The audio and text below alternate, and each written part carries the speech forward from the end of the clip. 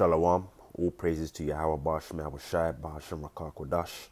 Double honors to my elders, the apostles of Great Millstone. Those are the men that taught me the truth of the Bible through the Holy Spirit. And Yahweh Ba'ashem Yahushai, Ba'ashem Rakah Kodash, Brakatham, to the elect of Israel that scattered across the four corners of the globe.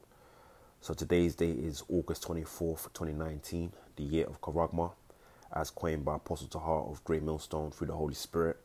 And that's pursuant to the book of Revelation, chapter 13, verse 16, where it speaks about the mark of the beast, the mark being the implantable microchip. The mark is where you get the word karagma from, right, in the Greek, which the word karagma basically means an imprinted stamp or an imprinted mark. And the word imprinted is synonymous with implant. And what these bank and elite of Esau, Edom, what they want to do is bring about a new world order. That new world order that you read about on their US dollar bill. That Novus Ordo Seclorum that you read about on their US dollar bill, which Novus Ordo Seclorum is Latin for New World Order. And pretty much at the helm of their New World Order, they want to bring about an implantable microchip. And that's going to be their crafty way to enslave the masses of people. Okay, now the beast is speaking about this lawless government. Okay, the Roman Empire that's coming in form of NATO and the EU, with America at the helm of Esau's hegemony. And basically what we're looking at here is an article from www.eutherumworldnews.com concerning the world economy, all right, concerning Bank of England, which is going to play a major role in terms of bringing about this new currency and ultimately the mark of the beast, the implantable microchip. Okay, so it says Bank of England admits crypto is the future, US dollar to fall. And it says down here, crypto is here to stay and the greenback, meaning the US dollar bill, is on its way out.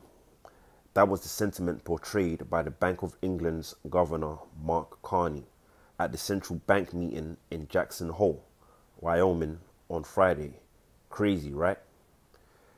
Crypto, a topic at central bank meeting. Over the past few days, the leaders of the world's economy, the chiefs of and advisors to central bankers the world over, i.e. the Rothschilds, right, the Rothschild family, just to name one of the banking elite families of Esau, Edom. It says the chiefs of and advisors to central banks the world over have descended in a little town in the pro-blockchain state, Wyoming, Jackson Hole.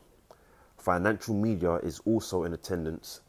There, these world monetary leaders are convening to talk about monetary policy and macroeconomic trends. And why do they have the power to do this? Well, let's get our first scripture here in the book of Job, chapter 9, verse 24. It says, the earth is given into the hand of the wicked, meaning the current world that we're living in, this current society, this current rulership has been given into the hand, meaning the power, because when you go into that word hand in the Hebrew, the word you're going to find is yard, which is pertaining to power, right? The earth is given into the power of the wicked. And who's the wicked? Pursuant to Malachi 1 verse 4. Well, Malachi 1 verse 4 tells us that Esau, Edom, would be the border of wickedness. So that makes the Edomites the wicked of the Bible and the wicked of this earth. And the Edomites are still in rulership as we speak.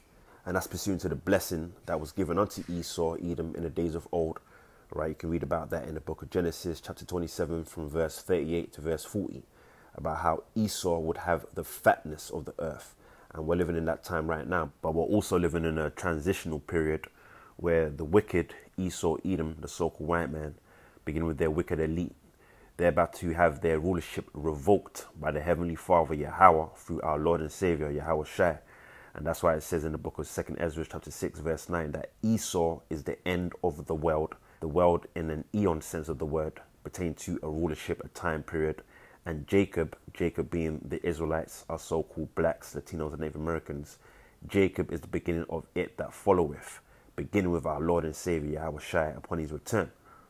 So when we read this article, we understand that it's the wicked that are basically bringing about a digital form of currency. And very shortly, I'm going to show you what's going to be at the helm of this digital currency. All right. So it says, let me read it one more time from, I guess I'll read from here. Now it says, these world monetary leaders are convening to talk about monetary policy and macroeconomic trends. This comes at an important time as a growing number of Wall Street analysts and retail investors have begun to call for a recession, just as trade wars have raged and central banks have embarked on money printing sprees. Okay, now let's go to the prophecy. Let's just pull this up real quick. This is Revelation chapter 13, verse 16.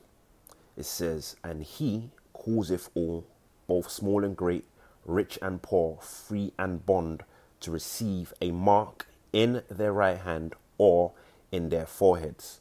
Now, first and foremost, who has the power to cause all, both small and great, rich and poor, free and bond, to receive a mark in their right hand or in their foreheads? Well, we just read in the book of Job, chapter 9, verse 24, that the earth has been given into the hand of the wicked being Esau, Edom, Malachi 1, verse 4, Isaiah 26, verse 10, and Job, chapter 9, verse 24, as reference points. So we understand that Esau, Edom, has the power to cause all, both small and great, rich and poor, free and bond, to receive a mark. Now, it's not just any old Edomite that has that power, but the wicked elite of Esau, Edom. Okay, let's go back to that article.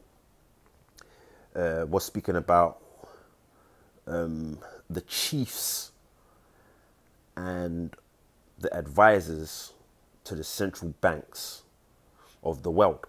Okay, and I gave you an example in the form of the Rothschild family, and there's many others that you can research on in your own time. All right, so that's who's planning on trying to bring about a new world order. Right, again, that new world order that you read about on their US dollar bill, Novus Ordo Seclorum, which is Latin for New World Order. This is Revelation 13, verse 16. And he causeth all, both small and great, rich and poor, free and bond, to receive a mark.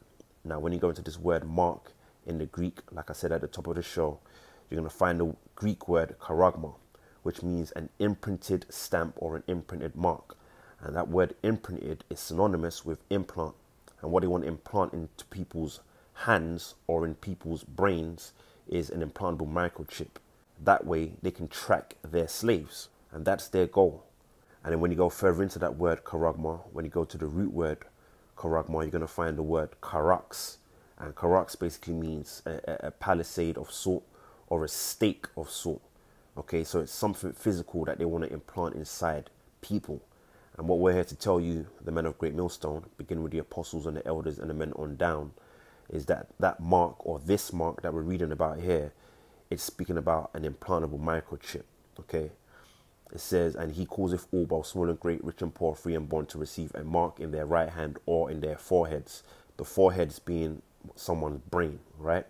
Verse 17, and that no man might buy or sell, meaning trade, save he that had the mark, the implantable microchip, or the name of the beast, or the number of his name. Right? Now let's get more information on this. I got an article here from www.buychip.store, and this is going into cryptocurrency, digital currency, if you will. And it says this: we've built Buychip crypto coin to buy and sell our products. So let me read that again one more time, nice and slowly, just so you understand what's being spoken about here. It says, we've built Buychip crypto coin to buy and sell our products. Revelation 13, verse 17, and that no man might buy or sell, save he that had the mark, or the name of the beast, or the number of his name. It reads on to say here in the article, we're a Danish human and animal bio microchip company, and we have created next generation of blockchain microchips that make it possible to keep your wallets under your skin. Charagma, right? That's what charagma is. And pay for shoppings by wave of your hand. In this secure, smart, and easy to use platform, you are able to buy as much crypto tokens as you need. More about Microchip coin. Microchip is a biological crypto token created to ease the transaction in human microchip implants. At its essence, Microchip seeks to reduce the highs and lows that create financial boom and bust cycles and to continually outpace global inflation. Microchip is different from other cryptocurrencies in that a person is not required to mine or code break in order to receive a digital coin, right? So that's them making it easy. That's them making it convenient for the average person out there. And that's all I'm going to read from that. Now, you see, this is all focused on cryptocurrency because that's going to be the new currency that's going to be used around the globe. Now, let's read the headline here. It said, Bank of England admits crypto is the future, US dollar to fall. So the prophecy of the mark of the beast, Revelation 13 verse 16, is pretty much here, all right? It's around the corner. And this message is to you Israelites out there that don't have this understanding, this truth, this knowledge, this wisdom. Those of you that receive this chip in order to survive in this current system, you're going to be destroyed during the time of World War III by way of these nuclear missiles and by way of our Lord, Yahweh Shai, who you call Jesus Christ, returning back with the holy angels in what you people ignorantly call UFOs, because they're going to come with their own fire too out of those chariots, all right? And this is a vision that the Apostle John saw on the Isle of Patmos over 2,000 years ago coming to pass, Revelation 14, 9 and 10. And this is also a message to you brothers out there around the world, right? Akim Tazadakim, those of you that are part of the hopeful elect of Yahweh Shai Shai, you know, the 144,000 servants of Yahweh Shai Shai, that's going out there diligently, week in, week out, prophesying against Babylon the Great America, prophesying against Esau, Edom the so-called white man, prophesying against the wicked of our people, right? To stay diligent, stay doing this work. You know, the hour of temptation is upon us, Revelation 3 verse 10. And Yahweh Shai said, because thou hast kept the word of my patience, meaning us doing this work, I, meaning Yahweh Shai, will keep thee from the hour of temptation, all right? That shall come upon all the world to try them. And that hour of temptation is speaking about the time that we're living in right now, right? Where it's about to be a new system where you're not going to be able to survive in this system without having an implantable microchip. But through the spirit and power of Yahweh Shai, we're going to put our trust, our belief, and our faith in Yahweh Shai to deliver us from the hour of temptation. Shalom.